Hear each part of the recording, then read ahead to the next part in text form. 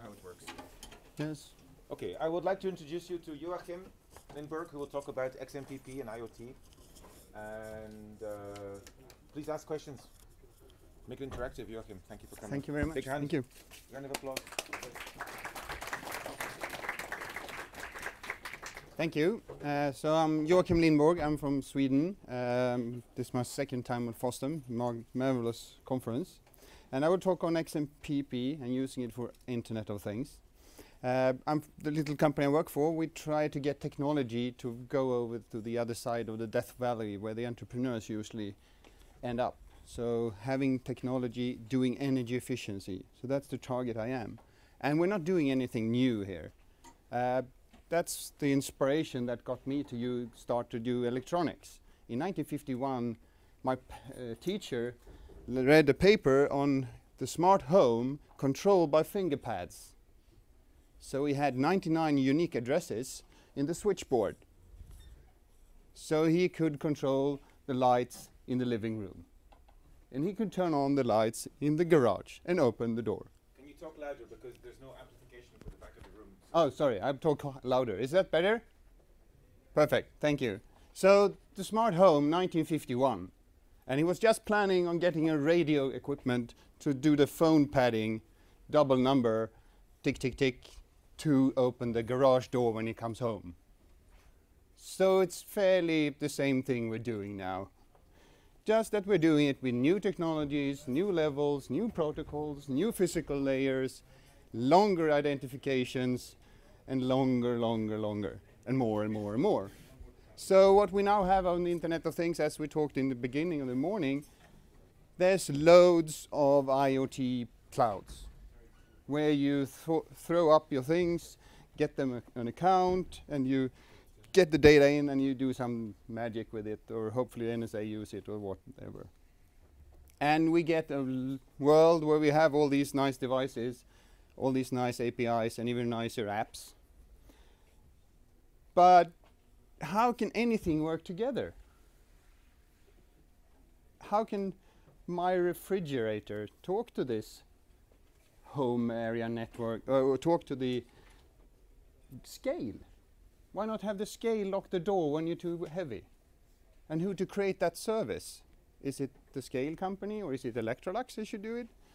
Today, you need to go back into the cloud and take care of it in one of the clouds. I can't use Electrolux Cloud to talk to the scale cloud. Too many APIs. And for me as an energy efficiency company, I need to integrate hundreds of heating systems with their own API, their own apps, and another 100 interesting alarm systems giving me more and more data. So we ended up with a need of using XMPP. So how many has seen XMPP? How many use it? Chatting, so on. So you have a Jabber ID, everybody, or XMPP ID. So you can use any server, you can use any client, any languages, which is fine, pretty good. And you can move data back and forth, we can chat, we can send messages. So yes, we can send messages. Isn't that what devices are doing? Sending messages. And they need to be defined. So if I send a temperature, it's good if you understand that it is a temperature. And if you receive the temperature, wouldn't it be good if you knew it was a Celsius? So you can convert it to Fahrenheit because that's what you know. And that's the problem today. You have a PubSub node somewhere and you subscribe to data, you get 42, and you need to do something else to know what it is. Is it a pressure? Is it kilowatt hours or whatever? And you're stuck in some messaging PubSub area somewhere and you can be there. In XMPP you have PubSub, you could be in a multi-user chat room. How about having devices anonymously talking in a chat room? You have a nickname, you don't reveal anything of your IDs, so you can say whatever you want. For example, the houses in an area could say how much power they use, without revealing which house is which. But the local substation can listen and see how much power do these use and suddenly one pops up and uses a lot of power. Oh shit, I need to do something in real time. So the use cases of our collaboration can be used in the instant messaging network to do real good things for smart cities, smart grid, or whatever. And it's pretty much based on the first thing you do when you chat. You do a friend request. You need to be a friend to talk. And you can be in any domain. So an alarm company having legacy whatever can create an XMPP server having tons of JIDs for any device. And I can let the smoke detector in my very proprietary alarm be friend with another very proprietary heating system. And I can orchestrate that as the owner. I can say that device should be friend with that device, especially if I run my own XMPP server. But those can have their own servers and federate each other. So going back to the area, what if there's a business model? We can have these nice Wi-Fi devices. They will never talk to each other because there's a business model here. They won't start talking to each other that way unless the businesses are agreeing on it. And therefore, any company could federate any other company, signing a treaty, we're doing services together. And suddenly, you can use the business model to create new services. And it's only then that the actual third-party application provider can come in and do nice services. The way we have nice services on a phone, cool apps and whatever, is because the sensors are available. And an application can, a third-party provider can do any service on an iPhone getting exciting things done. The utility won't do it. And you can't do it unless you can get access to your refrigerator temperature, your outside temperature, perhaps if you're home. And it's up to you to choose who to actually let that data go to. Perhaps you would like to run that logic yourself or have it hosted somewhere. It's just another friend that's actually talking to your devices. And it could be on any domain as well. So the idea, you get a friend, but if you're a temperature friend, temperature sensor, perhaps you could take your decisions yourself. If I friend request one of you in the audience, you probably would think twice, well, is he a good guy? Or and say, well, yes, okay. And then the other one will send a friend request back. So we need some best friend, grandma. So when I get a friend request, I of course need to ask somebody, is that kid over there really accessible, good guy, bad domain or what? Yeah, it's okay. So we start talking. So the next question would be, what's the status of your alarm? Wait a minute, is that guy actually good to get that data? Grandma, could I say that to him? No. So you can granularity do provisioning of any authorization of any field in a device, talking between two identities. And that identity could be anywhere. It could be in your phone, because it's just another chat client. Or it could be a full system somewhere. It doesn't differentiate. So if I, having devices cross borders, utilities, alarm system, heating system, health system, whatever, you can model them as those identities. And that's the tricky thing. How can you find identities unique around so you can talk to them? IPv6 addresses. Yes. Have you ever sent an email to an IPv6 address? No, you have an identification that you know that you can use. So you have sending email today. That's the most common pretty old protocol. It works fine. I can send an email to a person in any company. But it's also so that anybody could send an email to anybody. So we get a lot of spams. Here we can only send the message if we are friending each other. And the domains will only talk to each other if they are federated. So you can lock yourself in as much as you want, or you can open up.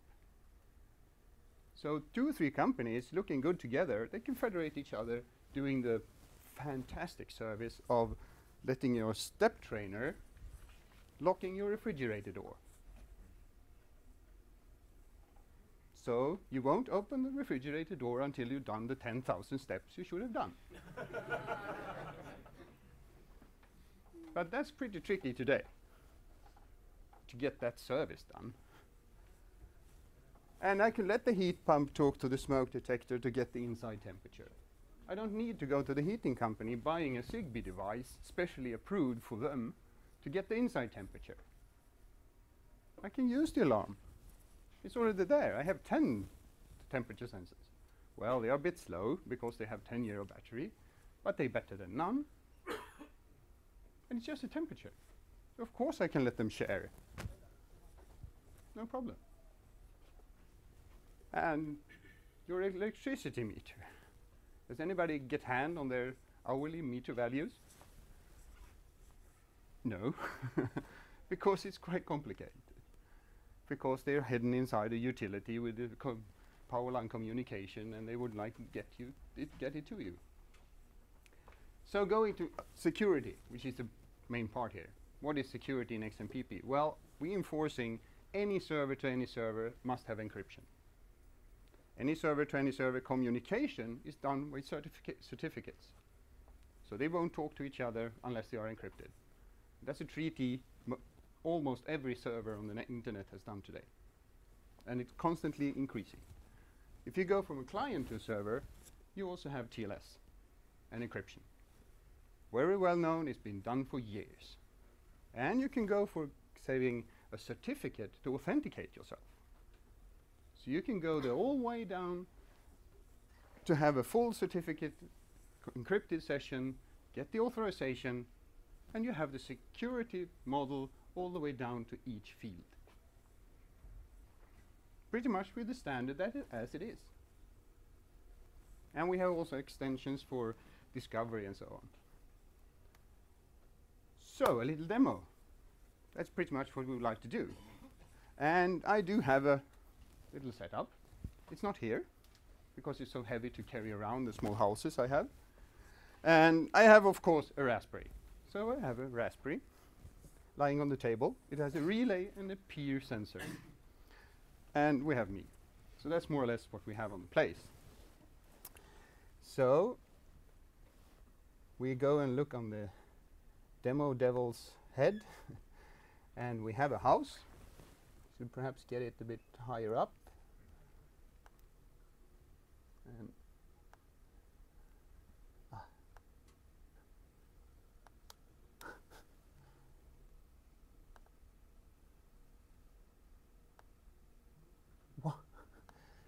why can I move a window?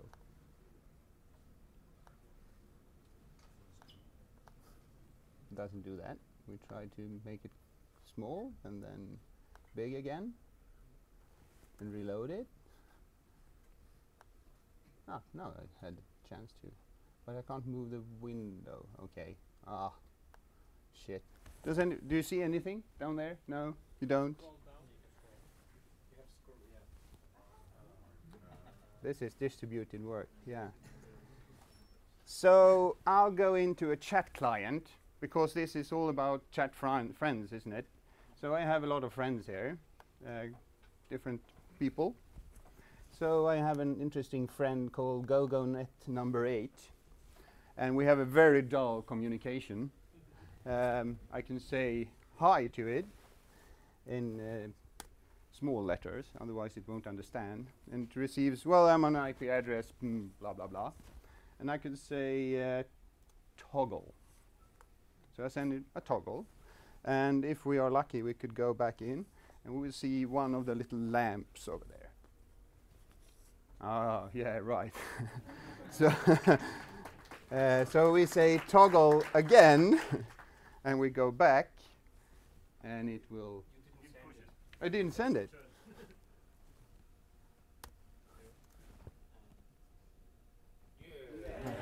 That's the way. Yeah, that's the way.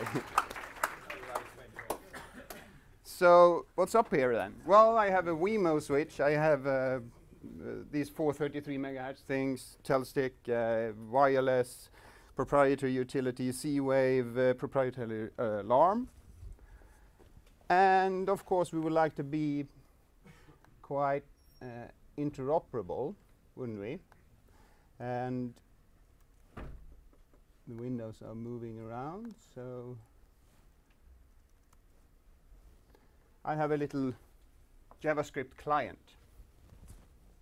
So I'll do XMPP connect to my little account. And I realized I have a few friends.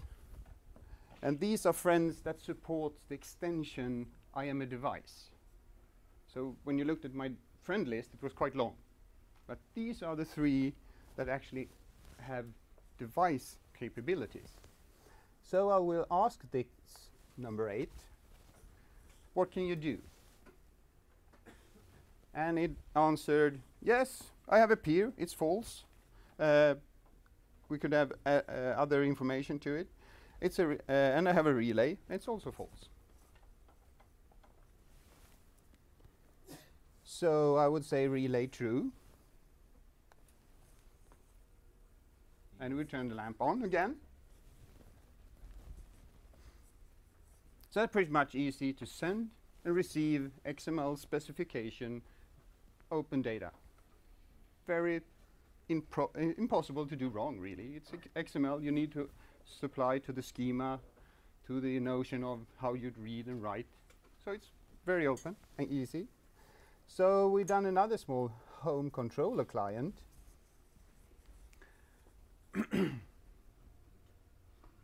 So now I'm logging into what 30 different villa owners has in Stockholm.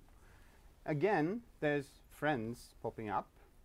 I have a little house called House 4. And it has several fields. Okay. Different values. A Boolean, HD control, power, message switch, Wemo switch, Boolean, just a field. And that's mapped to a Wemo switch. So my house, as a single entity, has a lot of shit behind it.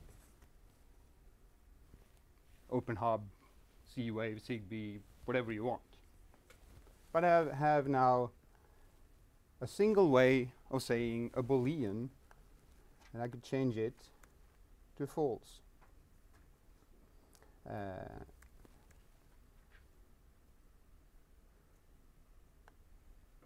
Oh, I changed it to on. I should say false was the thing. I said false and it sent 1. So we turned off the Wemo switch. And you didn't see that, so we tried again.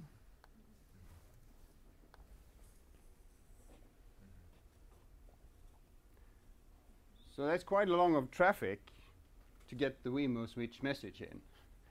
But we have unified information. And in the same, I could go for the Zigbee one. And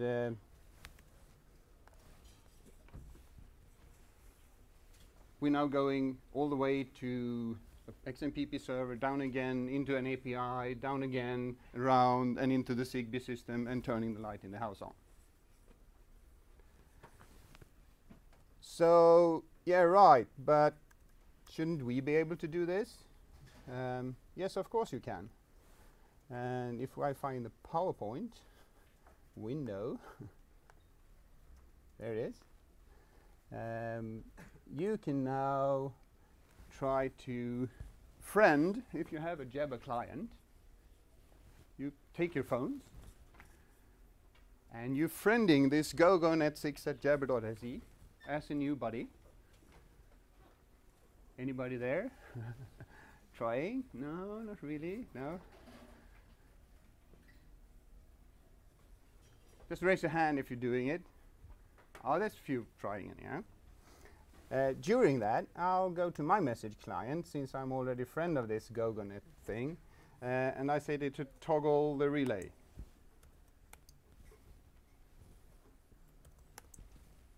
You hear the tick? I hear it ticking. You on the front row can confirm. I'm not cheating. They're nodding their heads slightly. So it's quite easy to get this done. Start up, do a makerspace. Now we're chatting, which is not really the interoperable language we should use. You could talk German or you could talk whatever. I can implement whatever language in my script. But it's a very quick prototyping thing, and then you could switch over to supporting any of the extensions we're talking about. So hopefully there's any of you. What are you supposed to say? Well, send a question mark to it. Works here. We got it set up. Ah, somebody clicked the relay. So send a T, it will toggle it. And we will have a race situation of anybody toggling this relay, but you can now continuously toggle my relay, even when you're not here.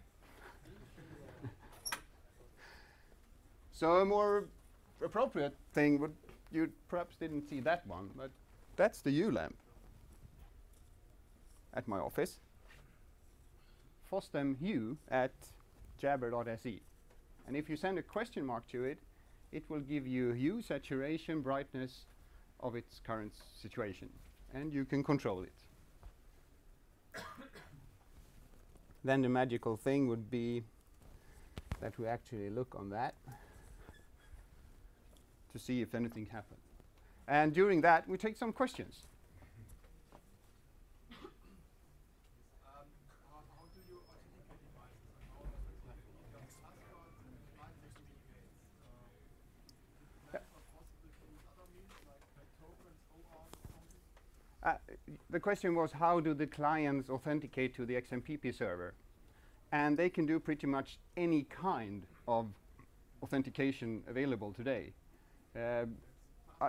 Anybody on this server side that can verify OAuth, or is there any of the XMPP servers supporting OAuth as the authentication? I can probably answer the question for you, actually. Yes. In as much as XMPP doesn't do authentication, SASL does authentication, and XMPP uses SASL. And there are OAuth mechanisms currently just in the last phase of the standardization for SASL. So when those go through, then all XMPP servers will rapidly be able to support OAuth. Okay, so OAuth is in the production. I know that we could use certificates to do the TLS sessions. That's pretty much good. So answering a question that hasn't been done, no, you probably shouldn't do it on a little Cortex M3 thing. You need something more. Raspberry's fine, somewhere there. But I guess the Moore's law would quite quickly go down the drain. Yep. Maintain some eJabber.d server. That was in Netherlands. But if I want to, which server would you recommend for that? This is only client side. We don't change anything on server side. Server side, what would you recommend? The messages are just routed as any instant messages. So we're just extending the messages. So you need to have a client implementation that does the actual stanzas. So I've done, this is Python Sleek XMPP client. We have JavaScript in my JavaScript view. There's Java going on. We just had almost Erlang compilation yesterday. So pretty any of the language clients can support this very easy with the plugin models they have. Yes?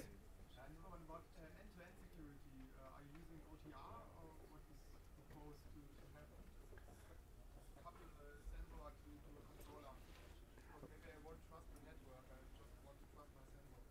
Yes, and of course you can do whatever you would like to do if you're using both. But if you're going for a standard, that was discussed on the XMPP Summit Thursday, Friday, how to do this. How to get end-to-end encryption done in a standardized way over the XMPP network? So that's a very good question, and it's being talked about. It are happening things. And I'm not doing it. Yeah. Have you tried tunneling the XMPP over WebSockets? Yes, there is WebRTC things done. I've used Chrome sockets to a server from a Cordova environment. So going straight on instead of going to an HTTP binding of anything. Yes, so that's on the way.